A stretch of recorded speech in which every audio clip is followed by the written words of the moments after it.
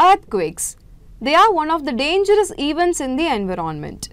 See, whenever we see earthquakes in the news, what do we see? We see an entire building collapse to the ground, people roaming in the streets in panic, people losing their lives, or people hiding under the table, right? But have you ever wondered what causes this massive event, or where it gains the strength to collapse an entire building? All the answers to your questions lies in this video. Watch it fully. See, in simple words, an earthquake is the shaking of the earth. See, it is a natural event and caused due to the release of energy which generates waves that travel in all directions. Now you may have a doubt. From where this energy is released and why does the earth shake? See, the release of energy occurs along a fault. Here, a fault is a sharp break in the crustal rocks. Know that the rocks along the fault tend to move in the opposite directions.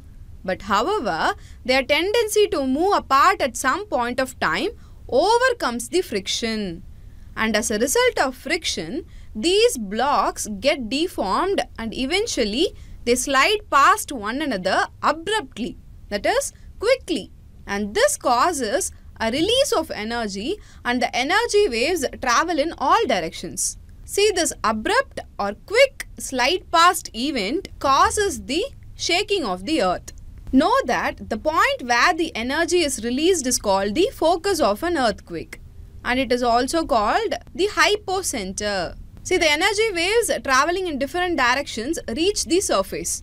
The point on the surface that is nearest to the focus is called the epicenter. See, the epicenter is the first one to experience the energy waves and it is a point directly above the focus. Now talking about the types, see, earthquake waves are basically two types. They are body waves and surface waves. Firstly, let's see about body waves. See, body waves are generated due to the release of energy at the focus and they tend to move in all directions.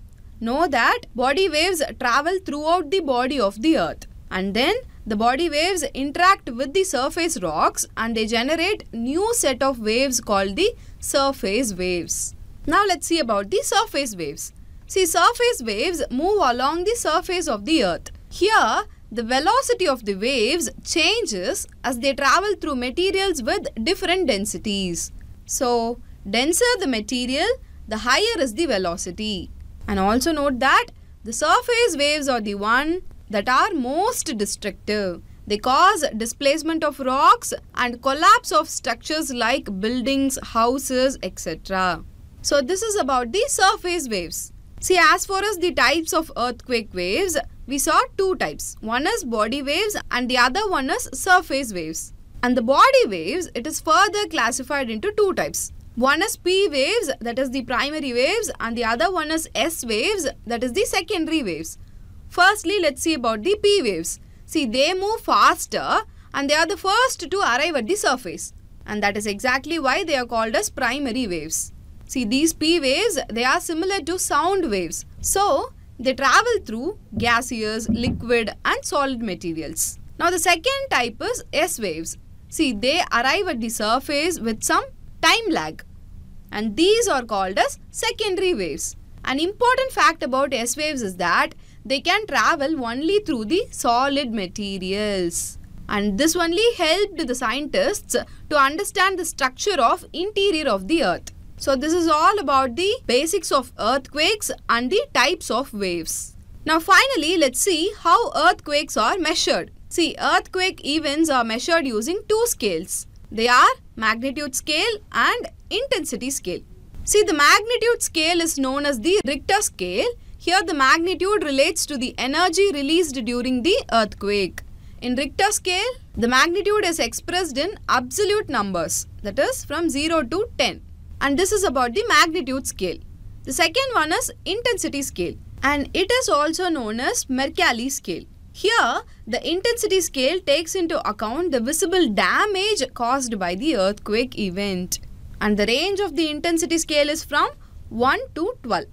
I hope you all got an idea about what is earthquake, how it is happening, why it is damaging the infrastructure on the surface and how it is measured. So if you want to know more geographic events like this, subscribe to Shankar IAS Academy's YouTube channel. And if you are an UPSC aspirant and if you want to know more about geography related topics, watch daily Hindu news analysis of Shankar IAS Academy.